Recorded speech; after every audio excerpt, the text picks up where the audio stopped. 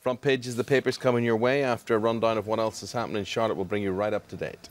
Thanks, Eamon. A Senate inquiry into the release of the Lockerbie bomb has been postponed because none of the invited witnesses would appear. The man behind the hearings, which were to examine links between Abdel Basit al-Megrahi's release and oil deals with Libya, has accused the outgoing BP chief executive Tony Hayward of caring more about his pension than the Lockerbie victims. Greg Milam has the details. If Tony Hayward thought he was stepping out of the... That's at 7:30 this morning. Now, let's hope that members of the coalition are on their best behaviour while they're in India. Take a look at this. An Indian politician has been beaten up by members of his own party. That's after a debate got out of hand. Sambhajarao Kunjir was left bloodied after being hit by chairs during a meeting to elect a new president for the Poon District Congress Committee. Does seem a bit of an extreme reaction.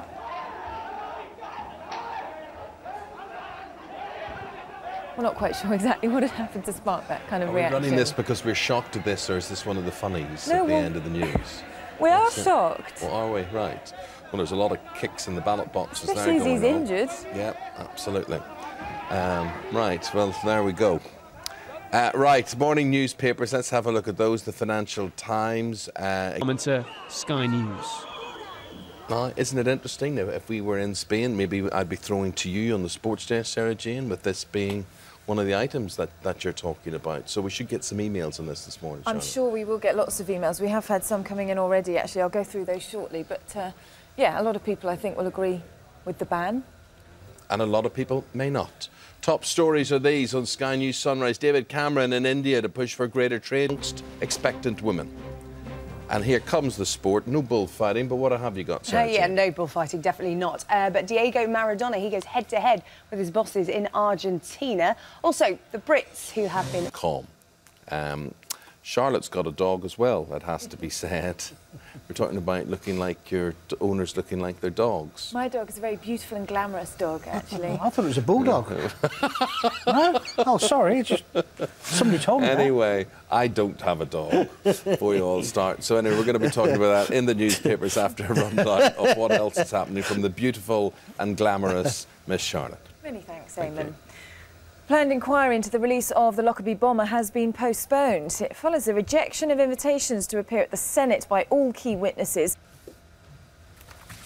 Here comes the papers with John Gaunt. Good to see you, John. You too, Eamon. And we're starting with this this awful situation where 4 members of the same family found dead. Yeah, this is a dreadful story, isn't it? And my fear is we're going to see more stories like this. I mean, the papers have all got different twists on this today.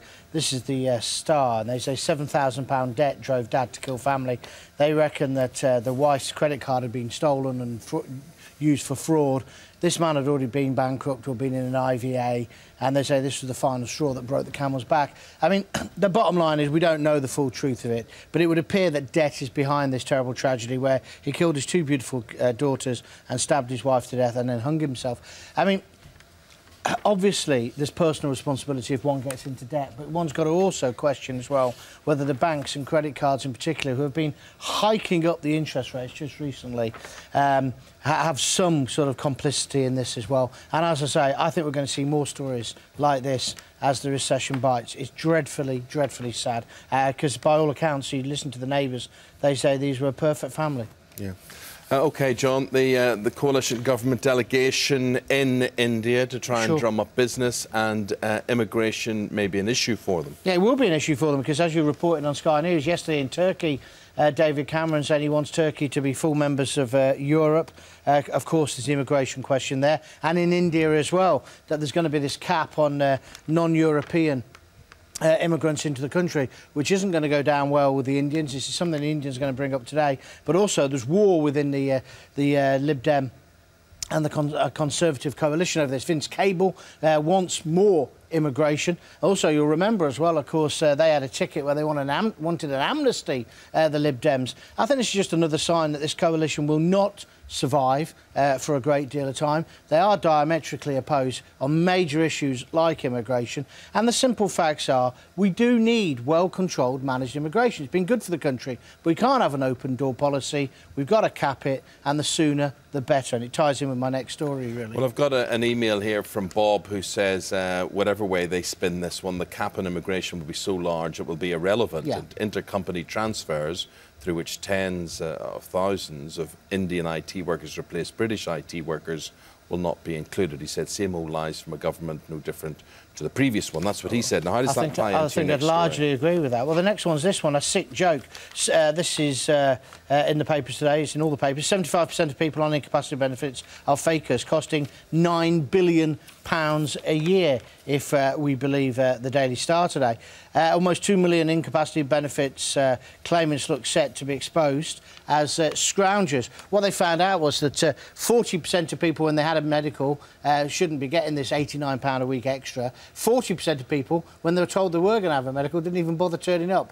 Now, this is what's wrong with this is that incapacity benefit is right for people who should be getting it, and I'm not suggesting that everybody who's on it is swinging the lead, but clearly by having a two-tier benefit system you will get people trying to play the system, and obviously during Labour's reign they have been playing that system, and it has to be stopped. And it ties in with the immigration because we've got 4 million people on benefits, and we say we need immigrants, low-skilled immigrants, largely because they do the jobs Brits won't do. Well, could I humbly suggest we kick those people out of bed and get them to pick the strawberries and get them back to work? We need to get people back into work, and our own people first, in my opinion. OK, so let's talk about the dogs then in the Daily Telegraph. Yeah. You'll love this story. Dogs don't just look like their owners, they act like them too, and that's got to be, if you see the photograph, it's got to be the best photograph ever.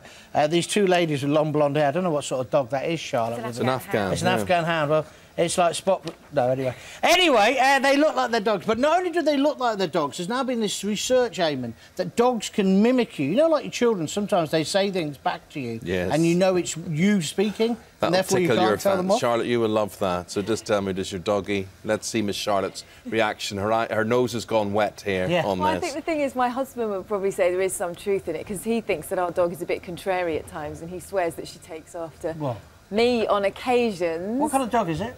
She's a terrier cross, a rescue dog, so a bit of all sorts really. But yeah, she's definitely a character. A character. Well, they do. They say. Won't mind. They say here. This vet here, they were trying to get this dog to eat. It wouldn't eat. But basically, one of the vet's nurses lay down on the floor and pretended she was eating out of the bowl. The dog then got the idea and did it. So now you've got to be careful what you say, not only in front of your children, but how you act in front of your pooch. In front of your dog. OK. Are you going to tell us what type of dog you do I've got a Labrador, because it's a cliché, isn't it? I've got a golden Labrador, which eats everything, including, at one point, our baby's nappy. OK. John, see you again in an hour's time. Thank you very much indeed. Do you look like your dog? Does your dog imitate your habits? Please do let us know today at Eamon Holmes, at Sky Charlotte, and news at sky.com. Getting some news coming in from Pakistan just in the last few minutes. We hear there's a plane crash there. The most unlikely people like the A-team. Look at this lot here. We all swooped in as soon as we saw Bradley Cooper. Bradley Walsh. Bradley Cooper. Oh, right. Two totally different people. OK. And Sarah Jane was just saying she thought that we should change our theme tune music to have the A-team. Yeah, I think that would be a good theme tune for Sunrise. Of course, I would be Hannibal, Well, I was going to say, we've just had an email here saying I think Eamon should have played Hannibal in the A-team. He'd suit the role really well, so there you go. Yeah, because I'm the only one with a plan around here. Which not allowed a cigar on set, though. Which reminds me, what have you got sports-wise? Right, the headlines this morning, sports-wise. Britain's Mo Farah has set his sights on a long-distance double at the Athletics European Championships. Farah won gold in the quarter-finals. Some people say bullfighting's a sport, Charlotte. Yeah, but quite a few people disagreeing this morning. Jay Kidman saying bullfighting is barbaric. I, for one, refuse to visit Spain because of this. How has this cruel sport been allowed to continue for so many decades in the modern world? It's shameful. But Lloyd says, I watched my first bullfight when I was 16. If numbers are gradually getting lower, then it will end by natural choice, not by enforcement. And he says, let them continue. I think it's always interesting when the bull fights back, doesn't it? Jumps the fence there and frightens a few people. But there we go. We're going to talk more about that with John Gauntley's newspaper review in about 45 minutes' time. Right now we're going to talk about the weather situation. We're all looking for a bit of a cool breeze, Lucy. We are in the south, aren't we? It's been so hot, so clammy and sticky the last few days, really uncomfortable and muggy.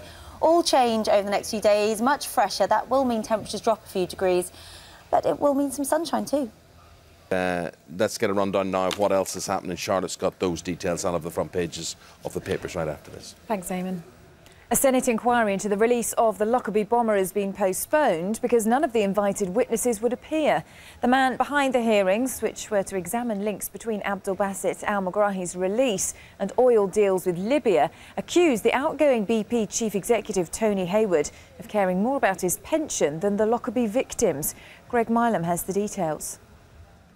If Tony Hayward thought he was stepping out...